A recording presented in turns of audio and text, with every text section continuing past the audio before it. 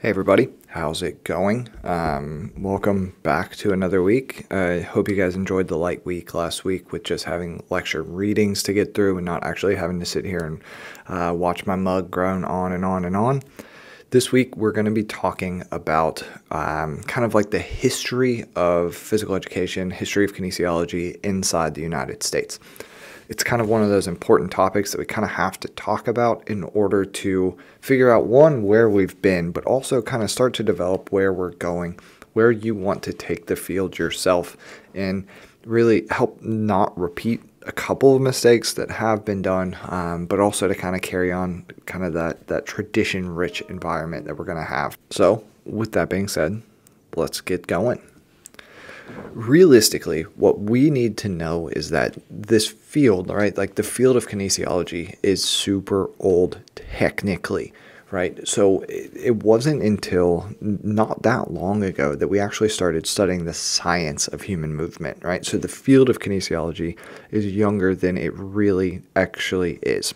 And what I mean by that is if you go all the way back to ancient civilizations, you can go back to the ancient Romans, the ancient Greek, the ancient Mayas. Essentially, what we had going on was physical training. We had a calculated and dedicated approach to physical training in order to improve military prowess, right? Like we were trying to optimize the soldier, optimize the warfighter, and optimize kind of the nation's strength based on the military.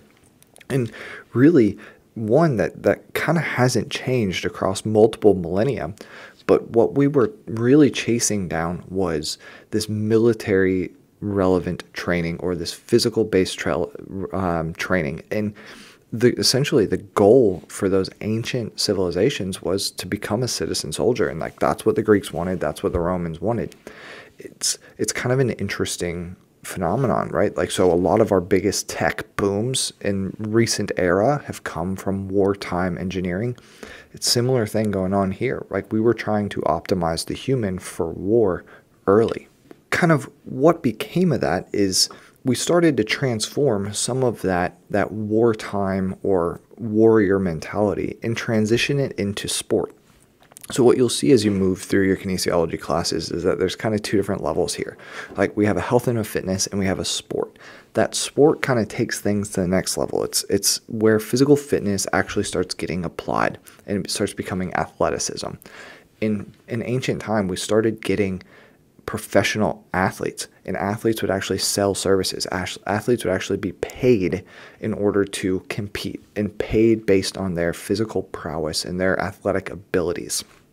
And during this time, we actually started to see the boom of the original gyms, right? So like, people were out there broing out, hitting some lifts early in history, early in human history, because it was a place of social gathering.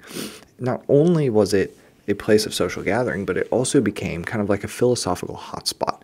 And these gymnasiums were used for kind of enhancing the body as well as the mind at the same time, which is not all too different than it is now, except now it's usually a lot more grunting and huffing and puffing for sharing of philosophical ideas. So if you flash forward from ancient Roman times, ancient Greek times, and Mayan and all that, all the way to the 1500s, if you know anything about history, then you know in the 1500s, religion basically dominated everything. And what was basically done here is that we began to separate out, humans began to separate out physical activity, health, fitness, sport, and religion. Essentially, the Protestant sects, so anything that was non-Catholic, right, basically came up with this concept that anything that you did above and beyond health-based activities actually was not okay.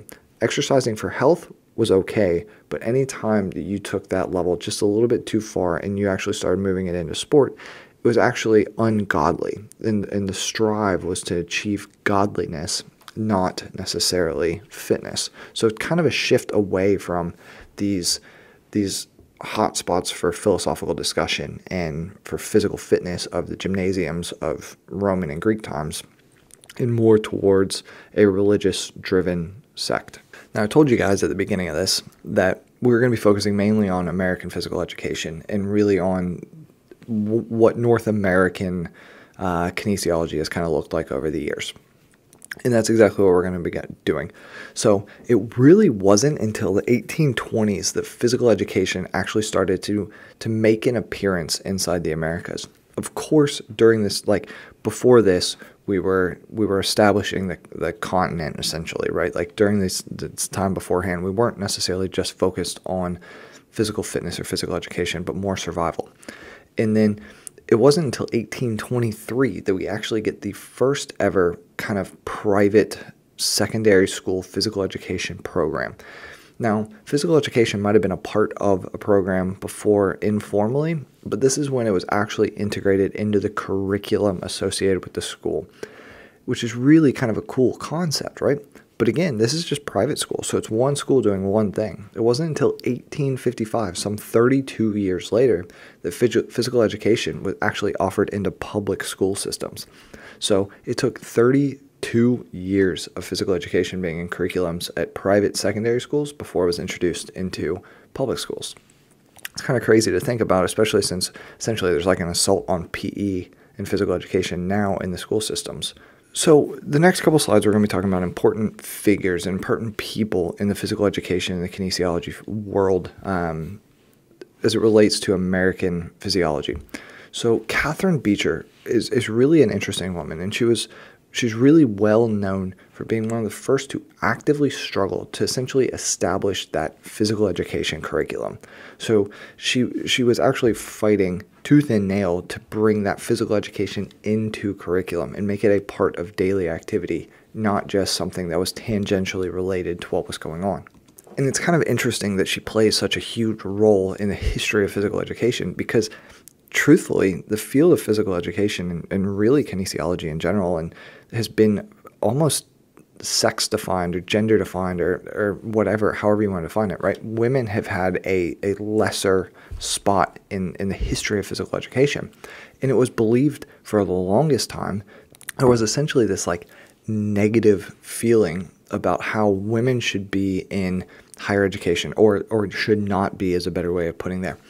And they also believed that women shouldn't be physically active because it created a non-ladylike phenotype, or it allowed for non-ladylike attire.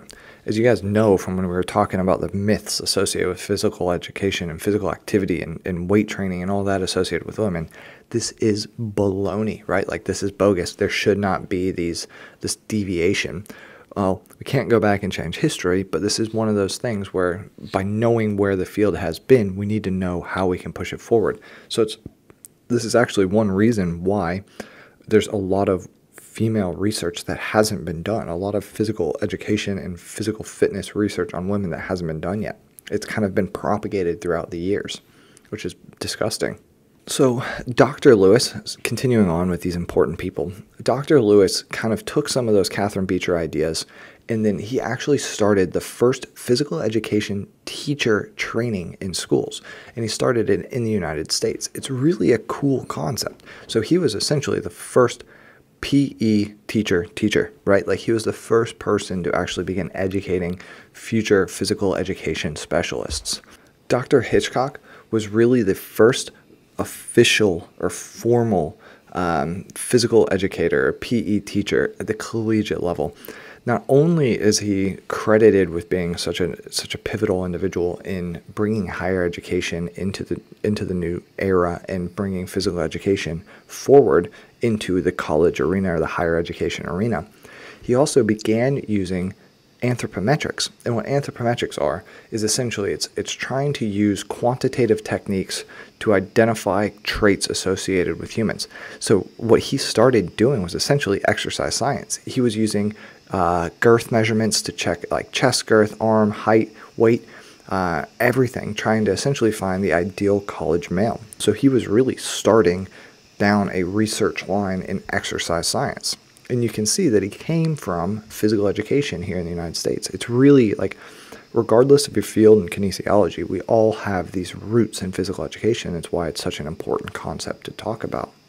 Moving right along, we're going to have Dr. Sargent. Dr. Sargent's kind of a really interesting individual to me because he was an inventor of exercise equipment, and I'll show you the next slide. We're going to actually have a couple of pictures associated with Dr. Sargent's equipment. But you can tell by looking at the slides, he was into doing a lot of things. So he was an assistant professor of physical training at Harvard, which is really interesting. He was a director of a gym, right? So he was just an old school bro. Like, look at him. I mean, you could tell the dude could squat some weight.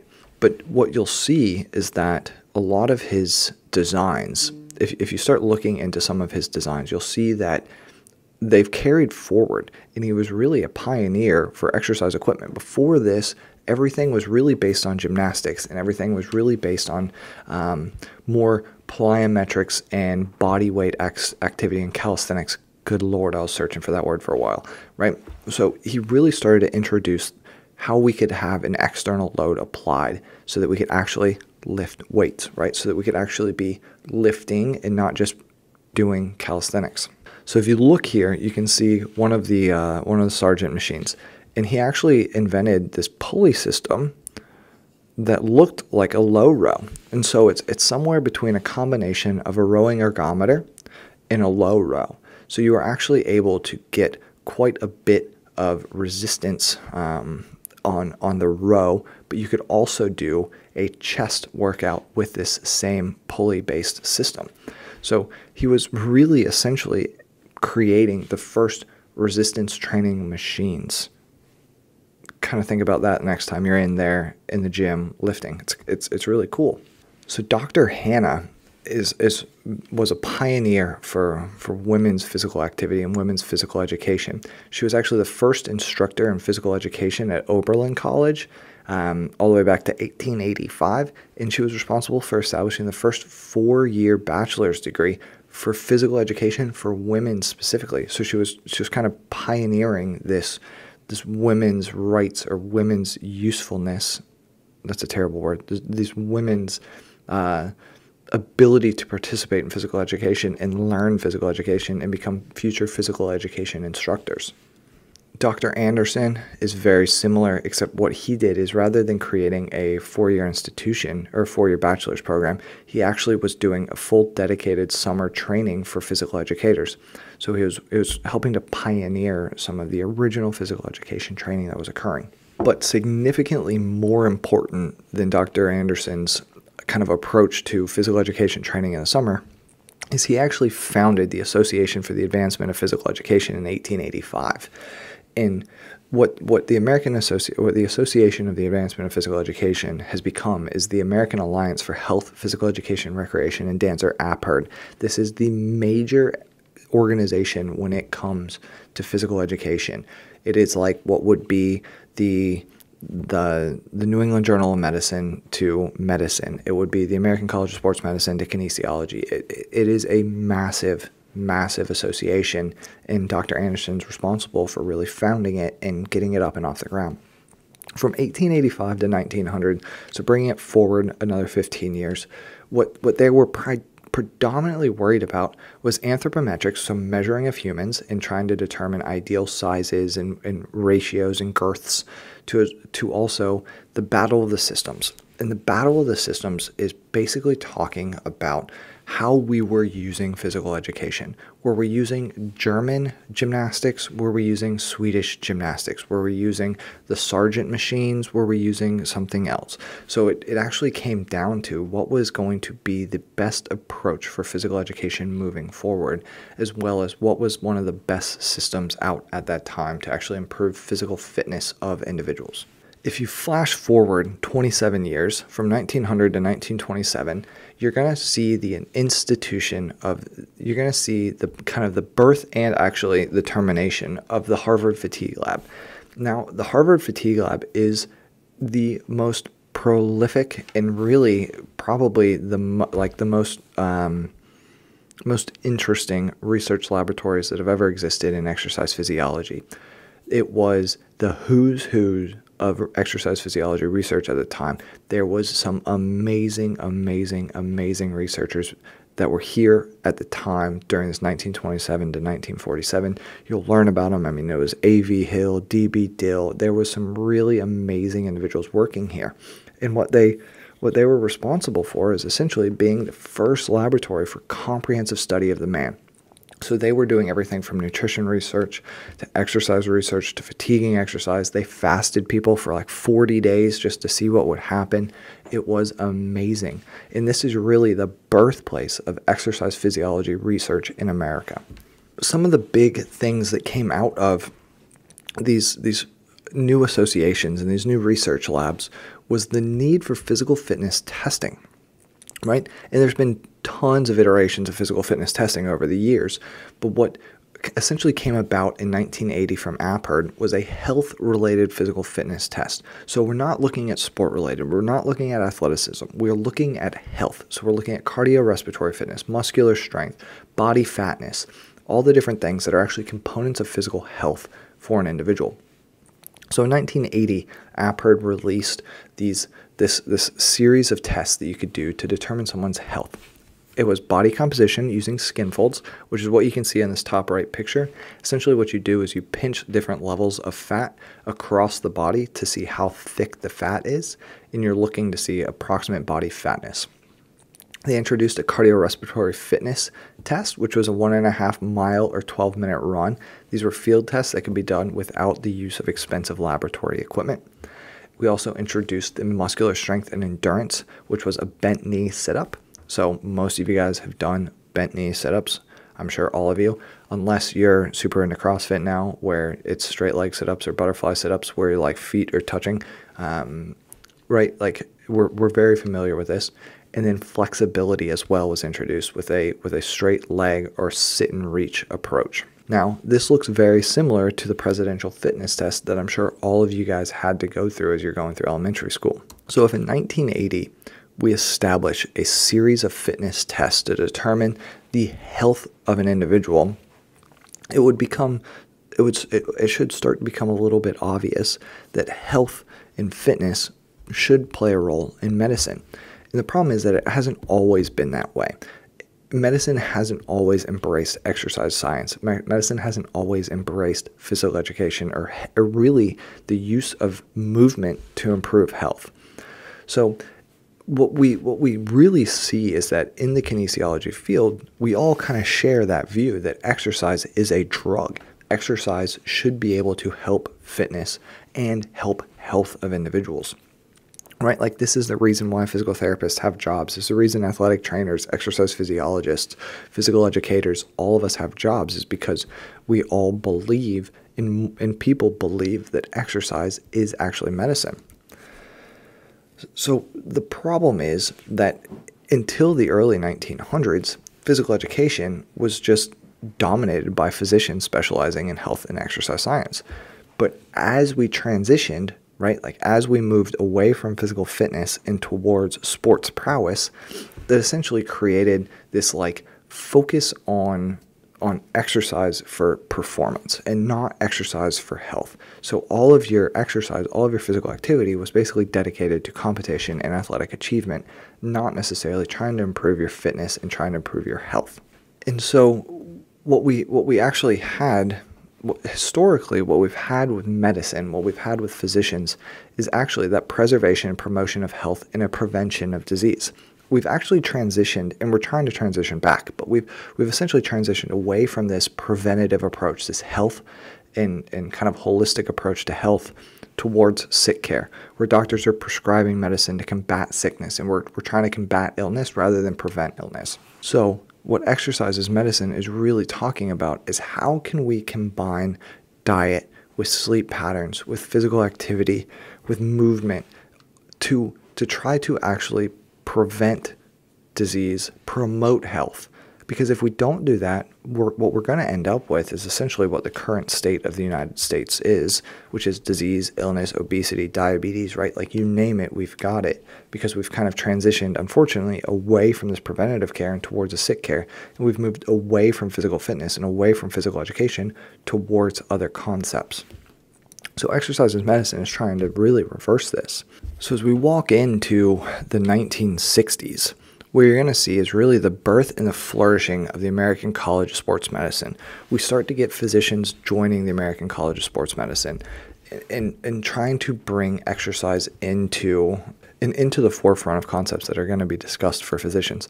Now, the problem is that physicians do not receive formal training on exercise. Physicians do not receive formal training on nutrition. It's something that they just flat out don't do. So what we have to be working towards is creating an umbrella of care underneath the kinesiology umbrella, right? Like, we need to be working together as co-practitioners where we have someone practicing medicine as well as someone practicing exercise, someone practicing diet, and really creating this consortium of exercise, or a consortium of medical professionals trying to improve the health of individuals. So if we flash forward from 1960 with kind of the flourishing of exercise as medicine and ACSM, we're going to get in 1979, the U.S. Surgeon General actually announces an assault on diet, or an assault on chronic disease. And the way that they recommend assaulting, or I guess that's a terrible way of putting it, the way that they actually recommend combating this chronic disease is by using diet and exercise. But it wasn't really until 2007 that we get a mutual sponsorship from the CDC and the federal government with the American College of Sports Medicine to create the concept and really term the phrase and start to develop the programs associated with exercise as medicine. What I want you guys to be doing this week as you're working through your assignment is I want you to be thinking about how does your plan moving forward in the healthcare field, or not, or moving forward in the kinesiology field, how does it relate to what's happened in the past? How does what people have done in the past apply to what you're trying to do now? How is what you're trying to do now going to propel the field into the future, right? I know it's a little bit more pensive, but by doing this, you can start to appreciate where you're trying to get to, and kind of bring somewhat full circle all the way back to when we were talking about our resumes. What are our goal resumes, right? So get on to it, and I'll see you guys in a couple of weeks.